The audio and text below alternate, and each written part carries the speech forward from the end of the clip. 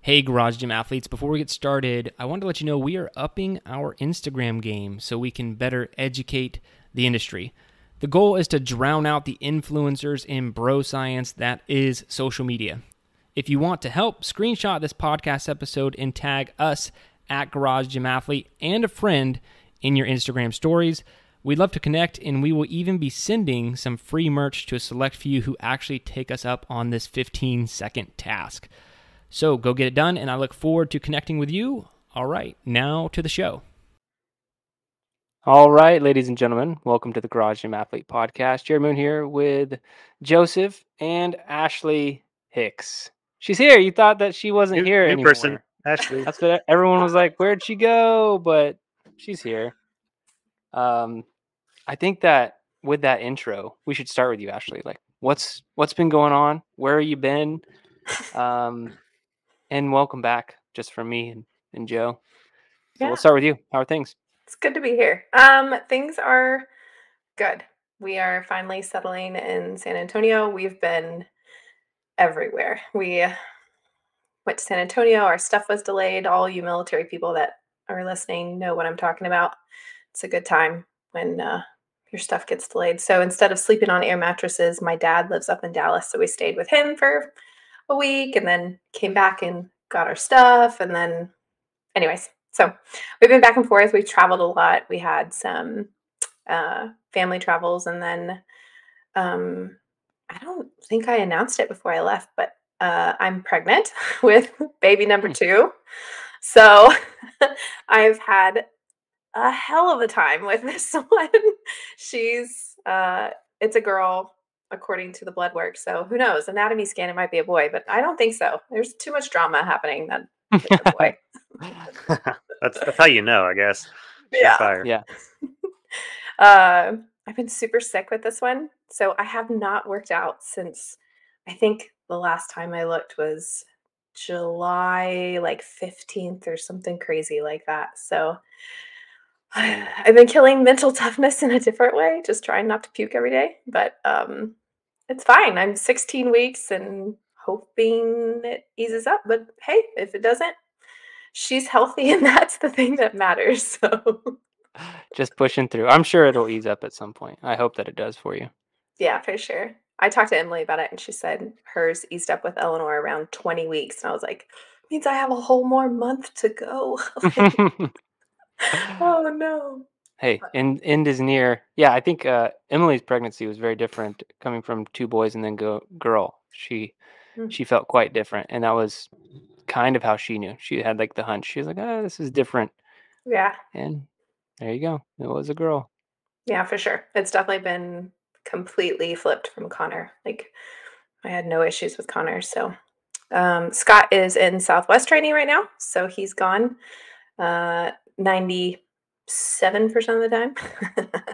But he's enjoying it. And it's kind of a chiller pace than anything he's done with the military. So it's kind of cool to see him be in this new training environment, and he's not high stress, not he goes to the pool after his gym workouts. He kind of has this really chill schedule, cush schedule. And he's like, people are freaking out about tests. I don't really know why. And I'm like, you're used to your fighter pilot crazy, rigorous schedule, and having to study that way versus, information that is, just what's this button? It's a whole bunch of systems, right? Because let's be for real, those planes pretty much fly themselves. I didn't say that. What you're saying is the bar for Southwest pilots is really low. No, I shouldn't have said it. I think that'd be okay to say compared to a combat aviator in the United States Air Force. I think that's all right. Yeah, it's. I'll say that he probably couldn't even study outside of his building for the F-35 versus True. Southwest. It's like, yeah, whatever, take whatever you need home. Here's a simulator, whatever, it's just an Airbus. They gave him an iPad and this crazy stuff, and they were like, yeah, here you go. For sure. Yeah. It is. There's no vaults that he needs to get into, and yeah, so it's pretty good. But he should be done beginning of October, which is crazy how fast the initial training goes, and then he'll be doing kind of part-time between reserve in Southwest getting his hours, and then he'll be full-time reserve by November. Like, it's going to be a whirlwind, but I can't believe September's around the corner. So it's going fast, guys. Yeah, a lot of transitions. Yeah. And we're glad you're back. Glad you're back. Happy At to least be for back. this episode. Trampus just really wasn't holding it down with the female perspective. Like, we tried, but it just... Man's not here to defend himself. Getting blasted. I know, but come on. He couldn't hold it. All right. Joe, He's how's having a life for you? surgery to remove something. So I know I shouldn't beat a man while he's getting his appendix out.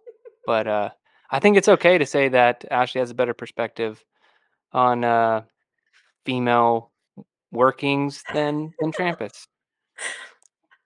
I'm just gonna stay quiet these days. You can be what you want to be. Joe, how's life? that's fine. Nothing. Well, you don't know anything that's going on with me, but I'm just doing a lot of prehab, working out now. It's still a lot of just body weight stuff and adding in some more mobility things. And I'm going to starting to use a kettlebell with certain workouts as well. I mean, I was already doing my weight vest the entire time with no gear just to make it a little harder. So I'm starting to incorporate kettlebell as well, just to have some sort of uh, object that I'm holding and weight that I'm actually using for certain things, whether it's a Russian swing or like today I did single kettlebell lunges because they're lunges program just to have some sort of weight object and balancing that way so I can Do you just switch very yeah I did do 20 on one and then I switched to 20 on the other and then that's how I did my sets. So yeah, just I'm very, very slow. I'm not in any rush to get back to the barbell. I mean, it's fine. I surprisingly don't miss it. It's doing the strength training that I was doing for so long, for over a year and a half. I'm fine just doing body weight and some kettlebell stuff, and also getting me a chance to test out some other things that we might be bringing to the programming coming up. Teaser. Maybe that's your body's way of being like, we need to slow down for a little bit and do this. I don't know. That's kind of funny hearing you say you don't miss it, because I miss it every day. I mean, yeah, I mean, I'm still making the body weight stuff hard and wearing a vest and stuff. And I kind of needed to get back to doing those calisthenics and getting the higher rep type of fitness in and doing some circuits and just something completely different than lifting heavy and lifting more of just like supersets and then that's it. But this is more of like some circuits, some tempo stuff, so I think I just like it. Feels good and things are already feeling better and a lot easier. Like going through, like today I did something without a weight vest for the first time, just because it was afterwards, and it was like, wow, this is really freaking easy because I'm not wearing a weight vest during this because I'm just so used to. Because I think it was air squats. There was a circuit with air squats, and I did it without it because there was air squats and running. And all of my air squats before that, whether it's 60 seconds, 100 reps, whatever it was, with a vest. But because I was doing a run, I was like, no, what? I'm not gonna wear a vest for this. I'll just do the air squats. And it's like, holy crap, that set of 40 was just a breeze. So it's nice to get to That's this. good. Yeah. Yeah, I did a half Murph on Saturday, just because we were low on time, and I hadn't done one with a vest, and it was only a half, but it's like the opposite of what you just said. I was like, man, it's way harder than I thought. These push-ups are like, yeah, a little more difficult than I remember. And it's funny how quickly you can lose those things, but it's also pretty cool how quickly you can get them back. Mm-hmm. And I think high repetition calisthenics is something that it's like aerobic conditioning. If you're not doing it on a weekly basis, you're going to lose it fast. And strength comes back pretty fast too. Like I've taken breaks from the barbell before, and it comes back, and then you always have to ask yourself, like, how strong do I even need to be? Like, where's the line? Like, where am I just okay with, as opposed to always having to try and get stronger. So, but that's it. That's also going to be my update. I did a half Murph because I don't have much else going on. Yep, that's it. Well, we can. It's captivating. Yeah, I know my life is so interesting.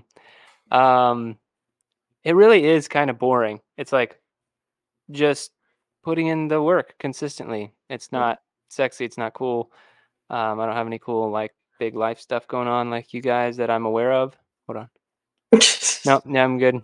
So You don't want to talk about your Rubik's Cube stuff? yeah, I'm okay. Since you brought it up, I didn't want Could to be a good bore segue. Could be everybody into it, but I am learning how to do a Rubik's Cube, and I'm really excited about it because I've always wanted to be able to do one. I just started yesterday. I'm getting decent at it, mainly because my oldest son got one. I don't know if he got it at school or whatever, and he's like, "I really want to learn how to do this," and I was like, "I've never learned, but I will learn so I can teach you." Yeah, that's awesome. And I think he's better than me at it, just like naturally. But I feel that's true about everyone and everything. I think everyone's naturally better than me at most things. My only superpower is I'll sit here and learn it a lot more than you will sit there and learn it. And so now I have to edge him out based off of his natural abilities. Didn't come from me. I don't know where he got that, but anyway. Emily. Yeah, we'll get into the science. This is more of a paper. This one's actually really interesting. It's called the 85% rule for optimal learning.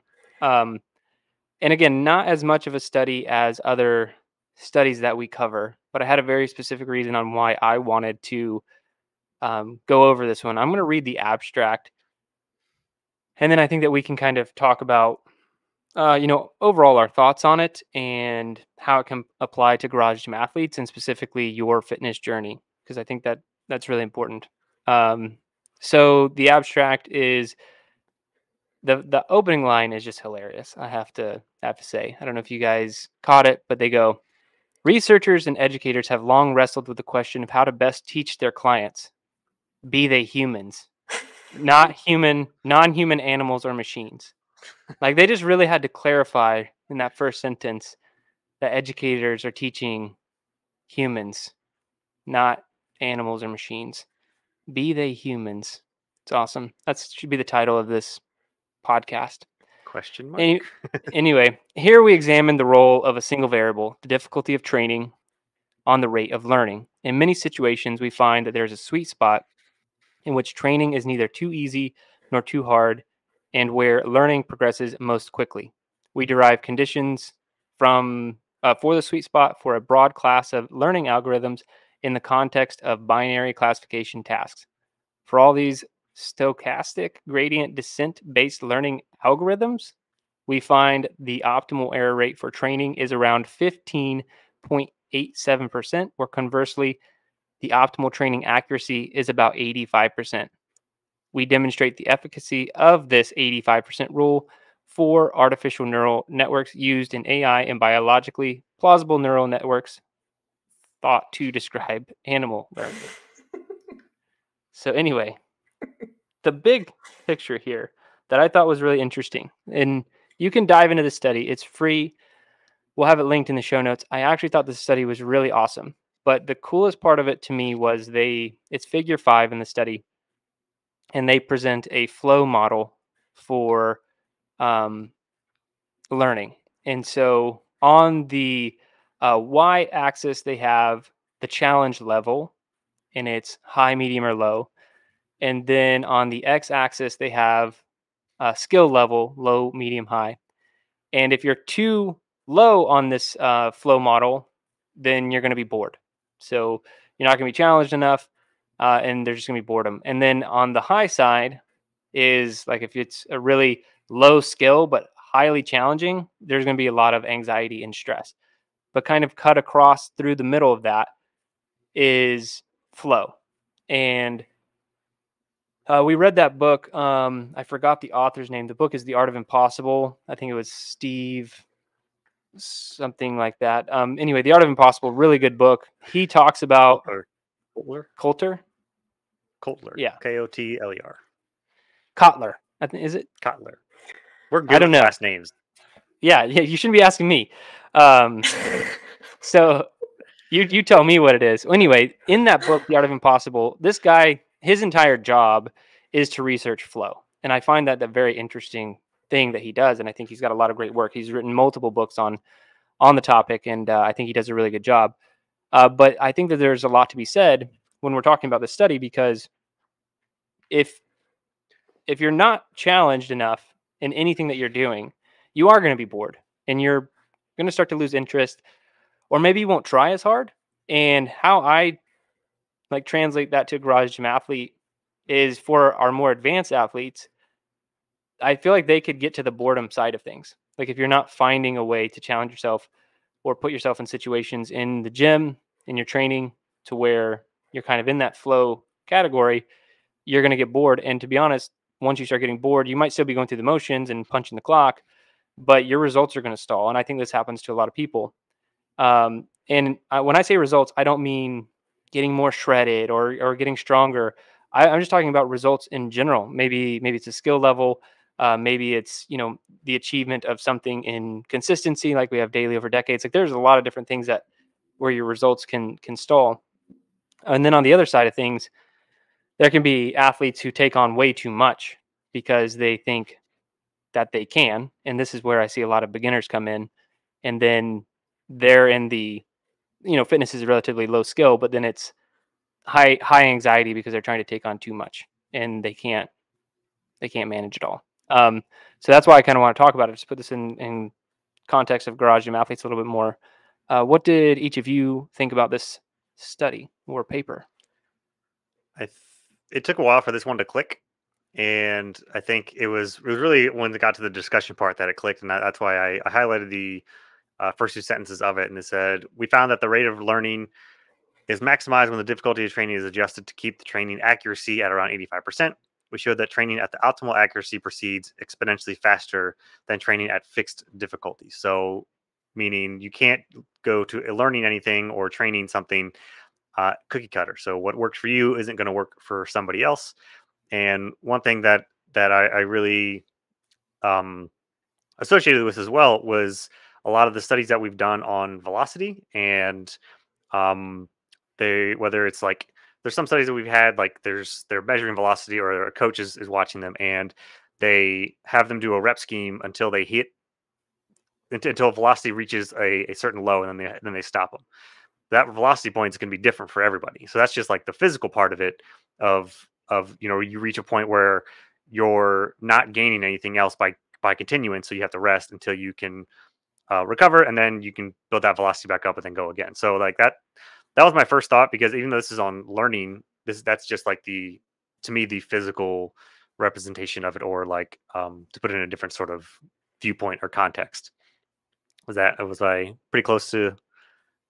Yeah, Get I that mean, right? essentially, and I'll give more examples of this, but whenever you're doing something, you want to fail roughly 16% of the time or 15% of the time, and they're just saying that that's kind of the sweet spot of hard enough but not too hard, right? And I think that that's really important.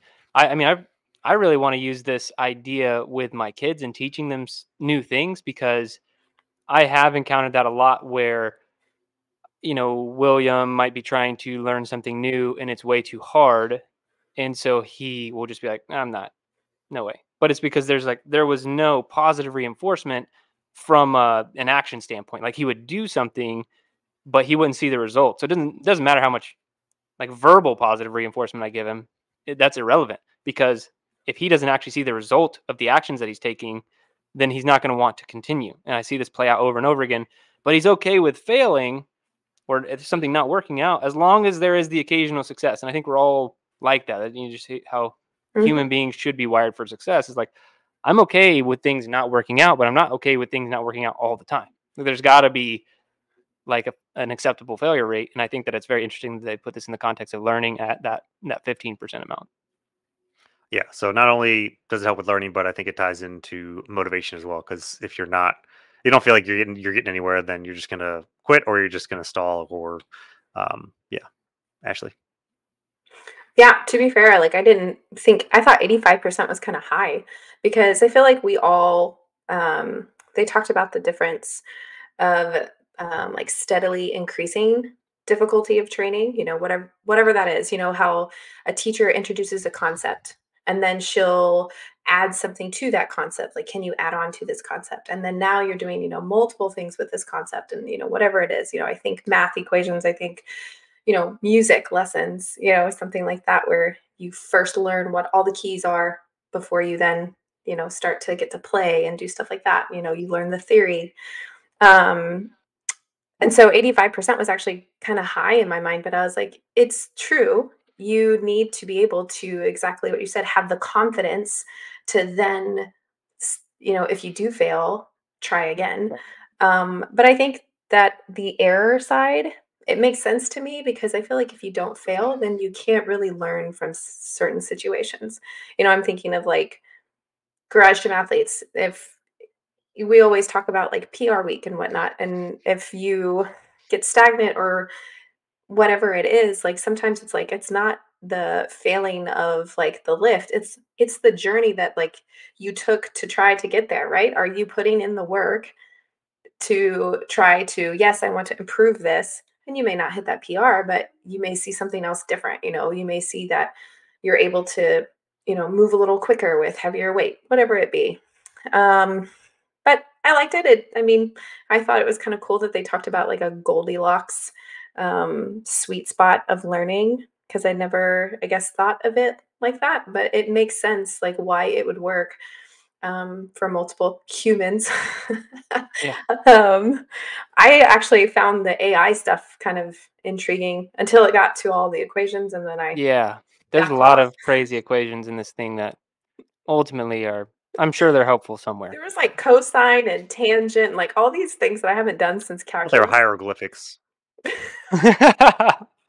That's basically what they look like. Well, yeah. Anyways, but Jerred, what Uh, do you think?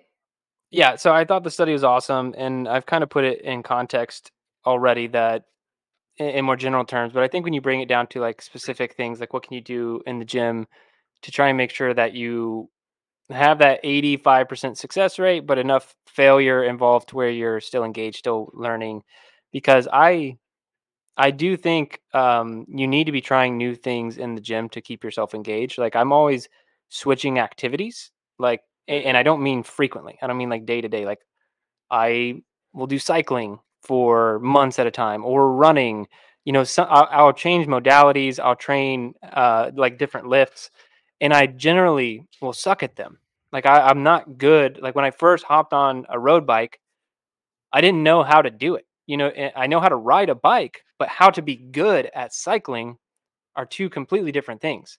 Mm. And I think that if you can't see the nuance in that, then you're not really challenging yourself in your fitness routine. Even with running, I bought that Garmin heart rate monitor, like specific for running, and I thought it gave me so much cool data that I could also work on, not just use and look at. Like it tells me how much time I spend on my right foot and left foot and my vertical oscillation and all these things. And so I'm actually like on my run, like trying to improve those things. And then like I could get back and be like, ah, you sucked at that. Like you didn't even do anything different, and it's like, okay, fail. And then the next one I try and like I try and get better. And so that's how I use a lot of data. That's how I look at things. I'm always trying to, get better at them. And I think that's something that I want to urge all garage gym athletes to look at. Like, just ask yourself right now, like, what do I suck at? Like, what do I suck at right now? Because you should suck at something, and it shouldn't be like you should be constantly failing at something. But what do I suck at, either in fitness or life, wherever you want to take that? Because you should be learning some sort of new skill. And I Mm. think in fitness, it could easily be like Olympic lift. Olympic lift is like golf. You're never going to master it. There's only that session and how you're doing, right? And so just picking up those things and trying to see where you're at. I mentioned in a previous podcast episode how I started some like gymnastics stretching routines because I got so bored of like ROMWOD and like doing the same 3 or 4 stretches all the damn time. And like, and to be honest, I was too comfortable. They were too easy for me. Like I can hold any ROMWOD position for 5 minutes, whatever they want to do. And it's not overly challenging. But I can't do shit in comparison to gymnastics and to a gymnast. And like I'm just really bad at it. And I'm like, this is great. This is a sweet spot that I need. Like when I see people on the monkey see, monkey do video and you like embarrass me and I wonder how that's even possible. Great. I'm now failing at stretching. And that wasn't even something I was like really thinking about before. And that's just one small example because I'm only doing that once or maybe twice a week. But I look for those things in my training as well. Where can I improve? What can I get better at, and where do I currently suck? Because I should be able to answer that question that I do suck at something, and I'm trying to get better at it. I just want to be like, oh yeah, I mastered the back squat 10 years ago, and it's just the same. Like, okay, we'll try a new variation. Try something else. That's a big part of West Side Barbell's approach, is like all these constantly varied movements. Constantly rotating movements of, okay, we're doing the back squat. Now we're gonna do back squat, toes out, back squat wide stance, back squat narrow stance, back squat on or box squat. Like they do so many different things. It's impossible to master all the different variations Louis Simmons would have them do. And I think that really applies to your training and something that you could learn from. Yeah, it makes me think of like your Murph challenges that you did. You didn't just start out being really awesome at Murph. You just did a few different things, and then you brought people along the way and challenged them. And then, like, I even think daily over decades, like there's probably people who are athletes who are terrible at consistency, and this is challenging them to get better at consistency. So Yeah, and do be mindful. I think that most people quit too early. Like I agree with you, Ashley. Like when they were like 85% success, to be honest, my bar is much different. Like I'm good with like 50-50 or even the opposite. Like if I'm learning something hard, like I'm okay with like failing 85% of the time and only have 15% success, because now I know this thing's really challenging, and that actually gives me more like motivation to want to like try and tackle that. Because one thing I know about myself is I despise learning curves. Like I just hate them. I want to be on the other side of a learning curve. I hate the ramp up of like of a learning curve.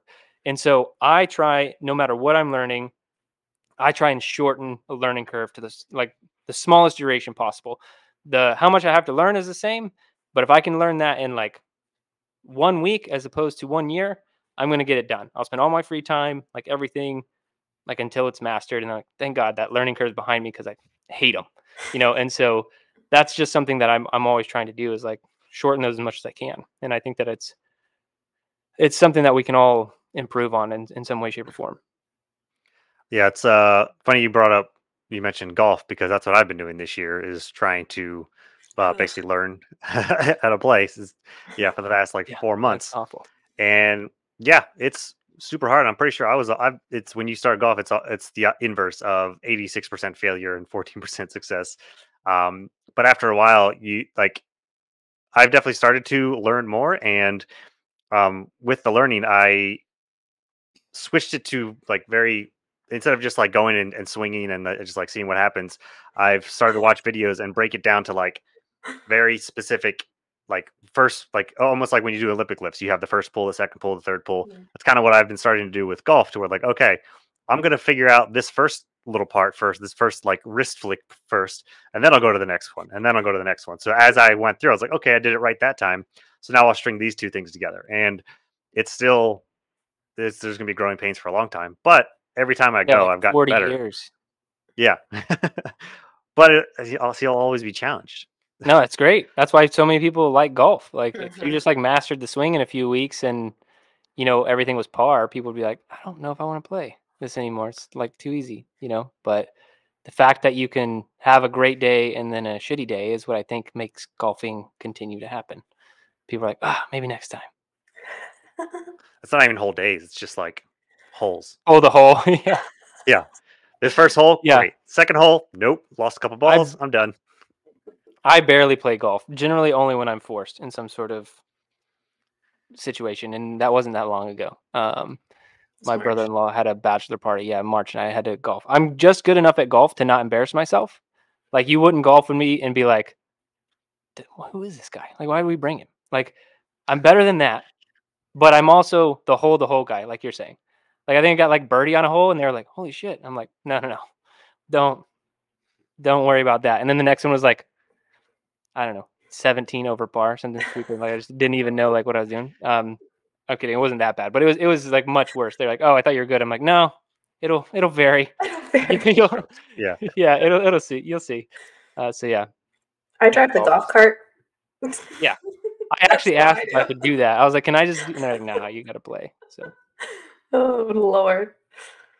All right. Well, we'll get into the topic. I think it's enough to study. Very cool, though. Do check out the show notes if you want to see the full breakdown then on this. If you're like, I would say in education or coaching or anything like that, like I think this is really beneficial to kind of implement, either with people you're teaching or coaching. What's up, guys? Did you know that I wrote a book? Kind of crazy that it's out there and I almost never talk about it. The book is called Killing Comfort. And what you may not know is that I just lowered the price of the book to the lowest allowable level on Amazon.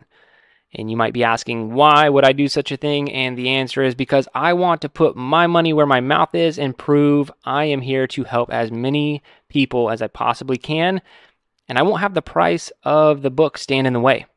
It's also on Audible if you want to hear me read it, but I can't actually adjust the price there. It's automatically set by Amazon on that platform.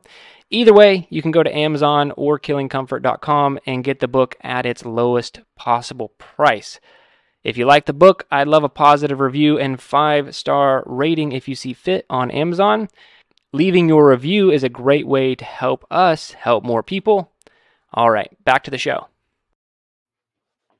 And today's topic happens to be about the book that you just heard about. It just felt like the study's talking about the 85% rule. We got the 86% rule in the book Killing Comfort. So you can go grab a book. I mentioned it in the mid-roll, but I think, it's as cheap as it can possibly get right now. Like Amazon, they have like the lowest prices based off of how many megabytes the ebook is, and like how the lowest price they can do for paperback copies based off of how many actually pages they need to print. And I dropped them to the lowest level. So for company wide, there's like no profit involved. If I went any cheaper, we'd have to pay them. And I don't even know if they'd actually allow you to do it, but I don't want to go that direction. So really go grab the book. To be honest, ever since we made that switch, a ton of Killing Comfort books are moving. So I appreciate all the listeners who are getting it. I really just want the book to impact as many people as possible. Book royalties and income are not a big source of revenue here. I've talked about this before. Like you have to be John Maxwell to live off your book revenue. Like anyone else might be making some income, but it's not. If you have like another legitimate business and you're not an author, it's not going to happen. So go grab the book. Put a lot into it, and we're going to be talking about the 86 today. And I think I can sum it up pretty fast here. I'm going to read a few paragraphs from one of the opening chapters about 86% failure. So the wolf, while often portrayed as near mythical beasts, wolves are failures. For centuries, the wolf has inspired legends around the world in spite of the fact that the one thing a wolf does more than anything else is fail. If you look at the numbers, 86% of the time a wolf steps foot on a hunt, it will fail. So 6 out of 7 times it comes up short, gets nothing, and goes hungry. Furthermore, one victory doesn't mean the hunt is over, because there's still tomorrow, the day after tomorrow, and the day after that. Wolves fail more than they succeed, but despite their rare 14% success rate, they have a momentous impact on the surrounding ecosystem. And I go on to explain in the rest of that chapter how much they truly can impact the ecosystem in a lot of different ways, but they're like just straight up failures. Like they barely get an animal when they go hunt. Like everyone thinks a wolf is like so badass, but a wolf's like, if you could hear their self talk, they're probably like, damn it. Like again, like another hunt, no food, starving, might eat a human. So anyway, we're going to be talking about that a little bit more today, because I think you have to fail quite a bit. And this is almost the inverse of what the 85% rule was talking about. But I think that might be closer to the truth when we are talking about success. And that's what this book was about, or is about. So when we're talking about learning, I kind of agree with maybe 15% of the time you need to fail. But I think when you're actually trying something that's really, really hard, whether that be some sort of physical achievement, whether that be business, whatever you are trying to do, you're going to fail a lot more than you succeed. And there's a different mentality you have to take on getting through that. I'm not going to sit here and talk about it too much. I've already been talking a lot. I'd love to know your general thoughts on, embracing failure when you're trying to succeed or getting something you want out of life. I know we've all done a lot of different things that weren't easy to accomplish, but I would just love to know what you guys' general thoughts are on the idea. I think I love particularly the part where you say change yourself. Because again, I feel like this is about growth, right? Like this is what you said, like success. Um, and I necessarily like don't look at this just with business, but like even with relationships, sometimes I think we all can have difficult relationships, whether that be your family or friends or peers or whatever it may be.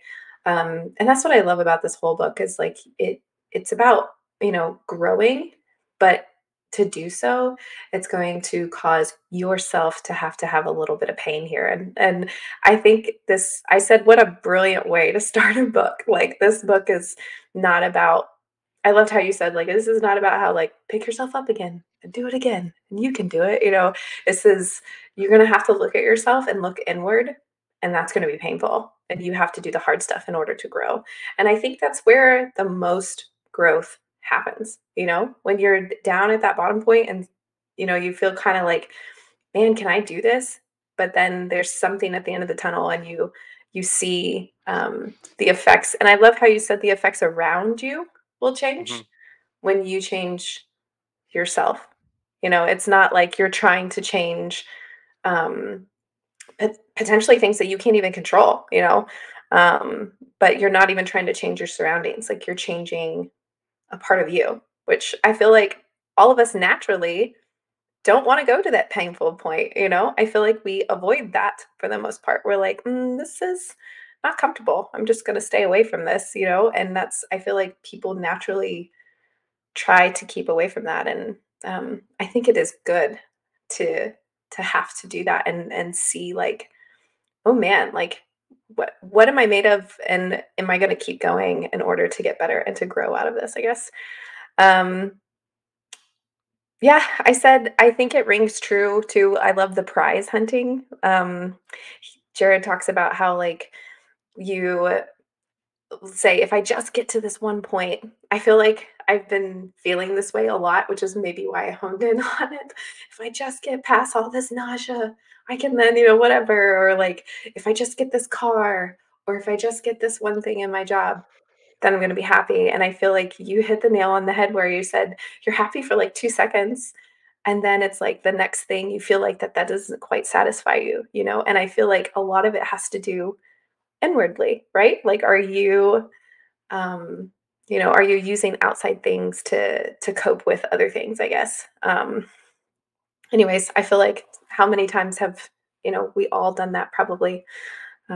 I'll stop talking because I feel like I could just go No, on. I mean, I think I love these conversations, because I wrote the book, right? And I think you get to write the book and you have to communicate to people through the languages that are on the pages, and then there's the audio book where yeah, I read it, but it's ultimately the same type of thing, right? But being able to like dive into these a little bit deeper, because I have gotten some pushback on like the 86% thing where I do say, look, just change yourself and watch things change around you.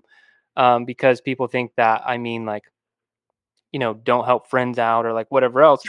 But that's not necessarily what it means, but it could mean that. Like it just means like you need to take care of yourself first.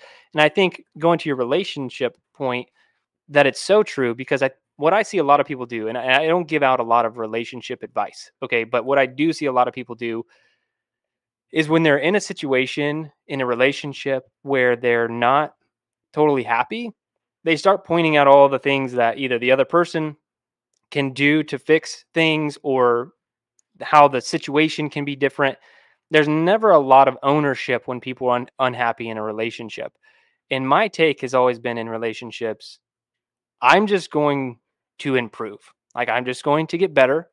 Like, you should not have to ever accept anything of me as like, that's the way I am. If I'm bad at it, my plan is to get better at it. Like, you just need to let me know that I'm bad at it Mm. and I will continue to get better at it. And so I also don't take a lot of offense in my relationship if Emily is like, "Hey, you suck at doing this thing." I'm like, that's great to know. Now I can get better at it, you know? And so that's how I look at these things like in a relationship is like you just work on yourself. And it doesn't mean be selfish. It just means if you really want to lead like in your family, then be a leader in your family. Don't like point out how everything's broken. Like go be the leader that you feel is lacking as opposed to wishing someone else would do it. Like you just do it. You're the only person who's going to be able to do it. And I think that is something on the relationship standpoint I don't get to talk about as much because we are always talking about fitness and everything else. But I feel like I push myself outside of fitness, and family life and everything else in those areas. And on your other point, it's so true. Like you have to learn to enjoy the journey, and that's something I'm also bad at. But try to remember, like, because I'm always future casting. Like, what's next? Like, what do I need to achieve? What's the next thing? And I can often forget, like, your kids are just happy here and now. And who this was who wrote Ego is the Enemy? What's his name? Ryan Holiday? Yeah. I think you're right. He talks about he does this parenting thing now. It's called like the Daily Dad or Stoic Dad or something like that. But he talks about how there is no such thing as quality time. Like there's no like, oh, you know what? I'm gonna go pick up my son from school today, and we're gonna go on this like date, and it's gonna be great quality time. Now that absolutely can be the truth. I'm not saying that's not true, but your kids are happy with basically any time they get with you. It's all quality time. There's no like, oh, this is my designated quality time. It's like, no, if it's not designated, what does that give you an excuse to sit there and play on your phone while your kid stares at you? Like that, it's all the same. It's all time. You just have time with your kids. And he points that out, and I think that's huge. It's like I don't want to always be like, okay, when we go on this vacation, we're gonna have a lot of fun and it's gonna be amazing. It's like William's cool sitting on the couch, like figuring out a Rubik's cube with me. Like that, these are the things he'll remember. And so I think those are the things that I have to tell myself as well. Like there doesn't always have to be this big event or next thing. Like you can just be, and it's just as important. And you got to enjoy the journey more than the destination.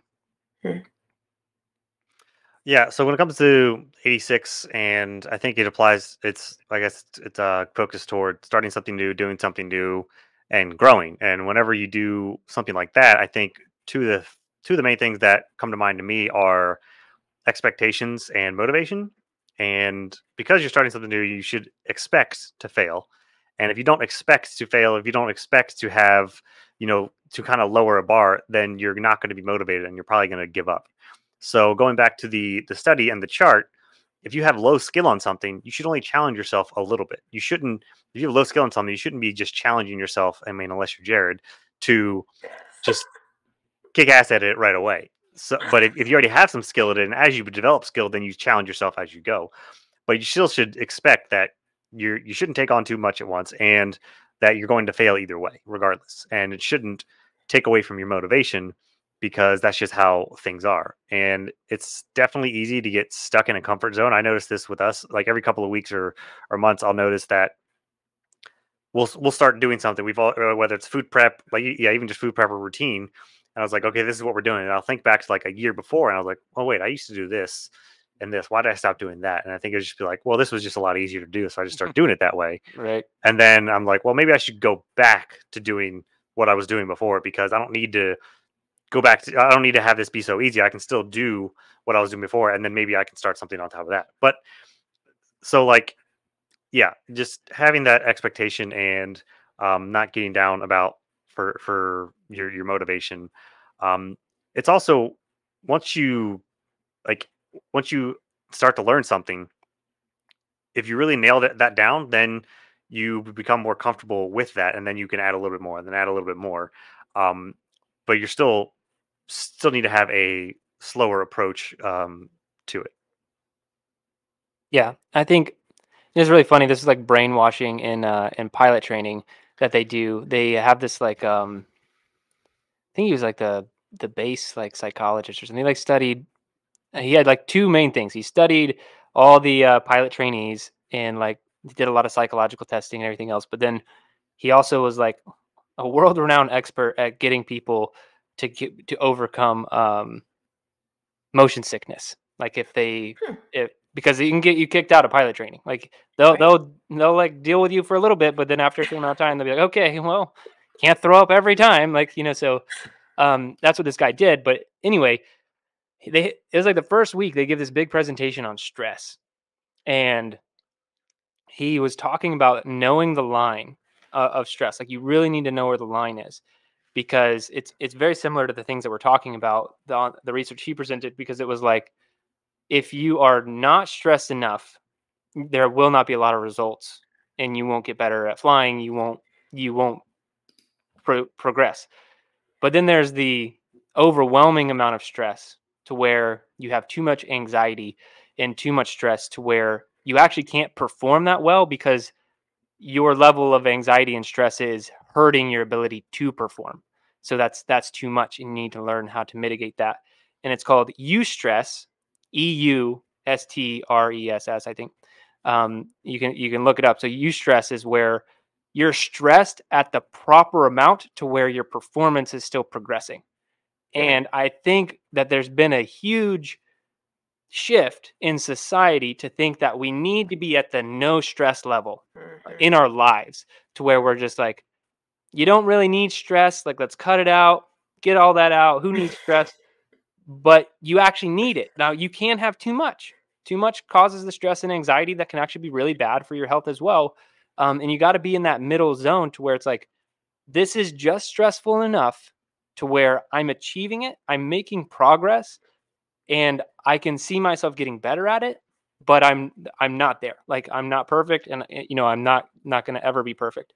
And you need that level of stress in your life. And I think this goes for this principle in Killing Comfort. It goes for the study we talked about earlier. You need to find that level of stress in your life, and this can be anywhere, personally, professionally, like your career. Like if you're not at a slight speed wobble at times, then you're probably not pushing yourself. And everybody got the speed wobble reference? Yes. Okay, good. They were good. So yeah, I think that's really important. Yeah, when I think that's why people don't go out of don't try these new things, and because people already have a certain amount of stress now, so who wants to add more stress to something?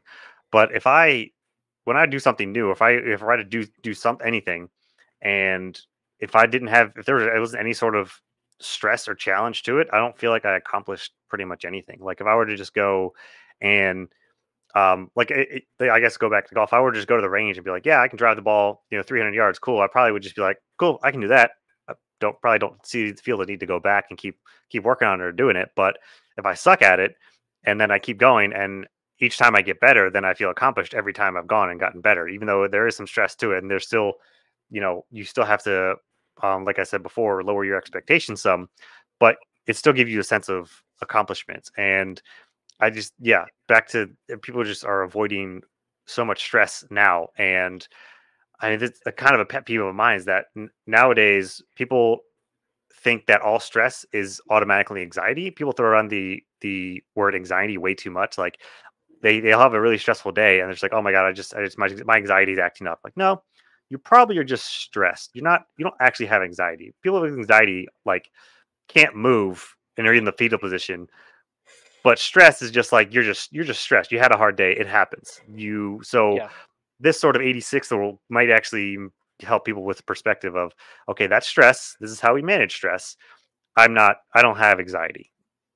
I think anxiety is the line where, because it can be derived from the same thing. Like you can have a career that is the perfect amount of stress, to where you're making progress and seeing results and all that stuff, but it can push over that line to where it gives you anxiety. And I feel like it's like when it becomes chronic and uncontrolled is where you can probably get to the anxiety state, and I think if you don't, like, I think, to be honest, personally, I think if I didn't have a lot of tools in the toolbox to manage um, myself, the mental part of me, like, I would probably suffer from anxiety, because um, I mean, meditation, sauna, cold pools, fitness, like I'm pulling out, like, if a psychologist were like, hey, here's how you can manage anxiety, It's like I could probably have a checkbox on all of them, just like, hey, I'm just doing all of them, right?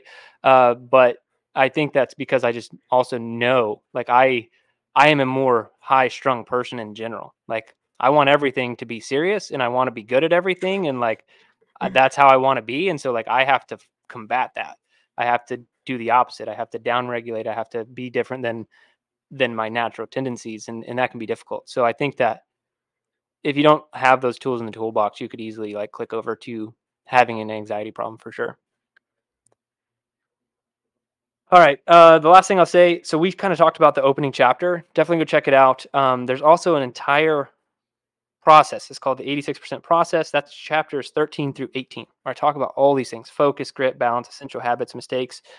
So definitely check it out if you want to go into this a lot more detail. I mean, that's basically what the rest of the book is about. And I think that if you are someone who struggles with, pushing yourself or sticking to things, this book has a lot of solutions for you. And then for all the people who think that they're, arrogant and good at those things, it has ways Read the book. to push you as well, because you're probably just stroking your ego by pointing out the things that you're good at and ignoring all the things that you're actually bad at in your life.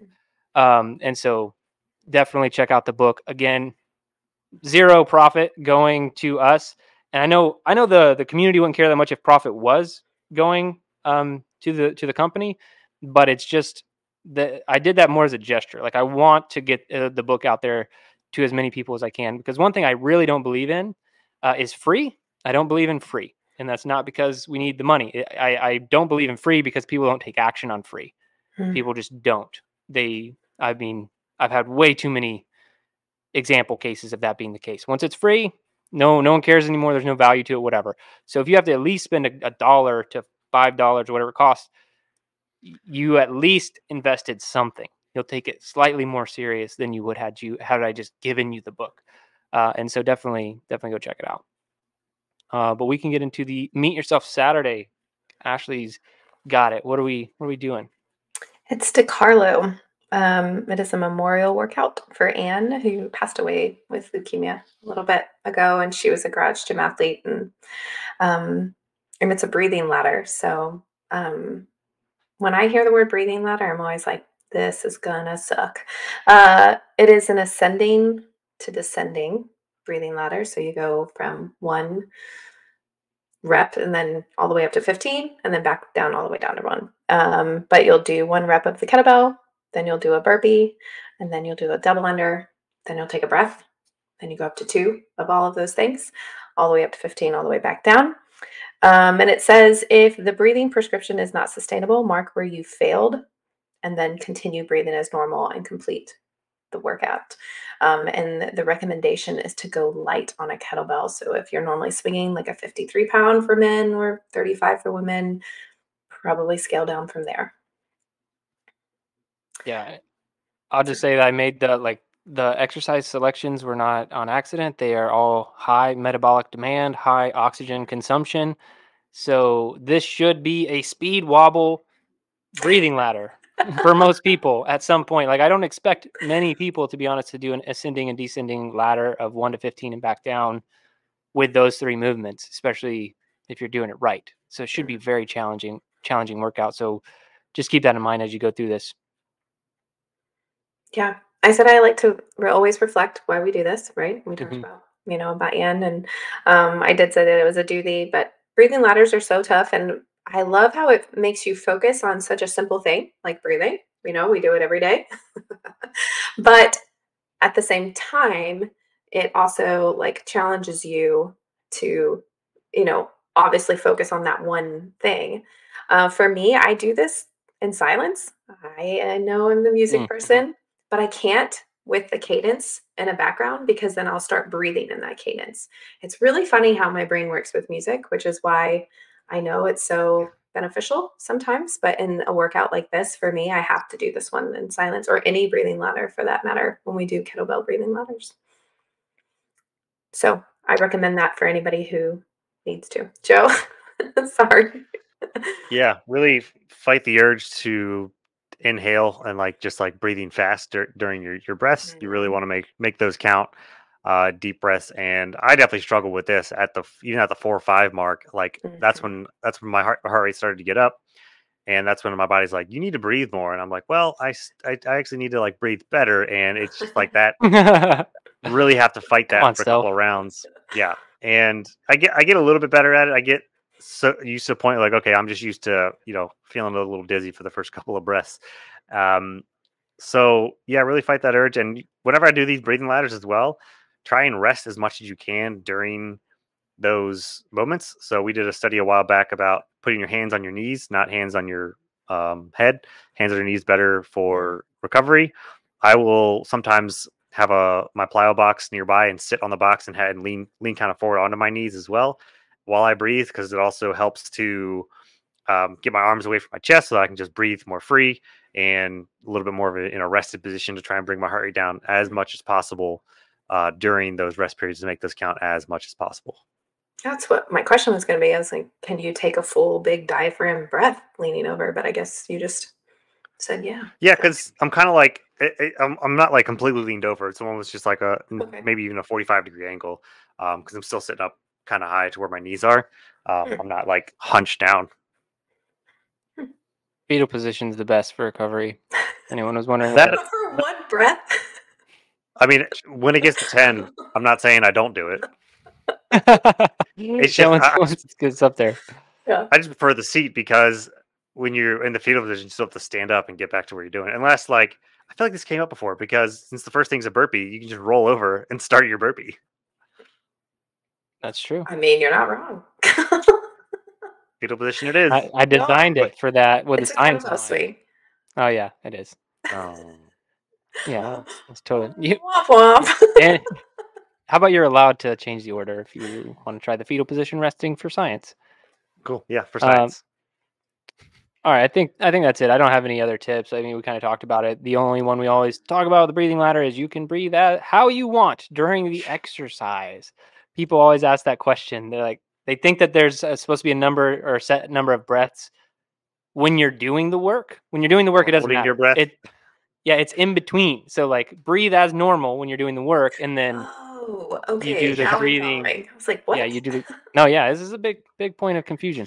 So yeah, make sure that you got that. But other than that, I think that's all for this week. For all of our Garage Gym athletes out there listening, watching on YouTube, buying the book, all of it, much appreciated. Your activity in the Facebook group, everything. We really, appreciate you guys being a part of the community and making it as awesome as it is. If anyone is listening who'd like to be a member of our training, you can go to garagegymathlete.com, sign up for a 14-day free trial. If you'd like a little bit easier intro into our mindset and community, go snag Killing Comfort from Amazon and check it out. But that's it for this one. Remember, if you don't kill comfort, comfort will kill you. Athlete Podcast. If you want to learn more, go to garagegymathlete.com. You can learn about our training. Let us send you a copy of our book, The Garage Gym Athlete, or you can even get featured on the Garage Gym Athlete Podcast. Thanks for listening.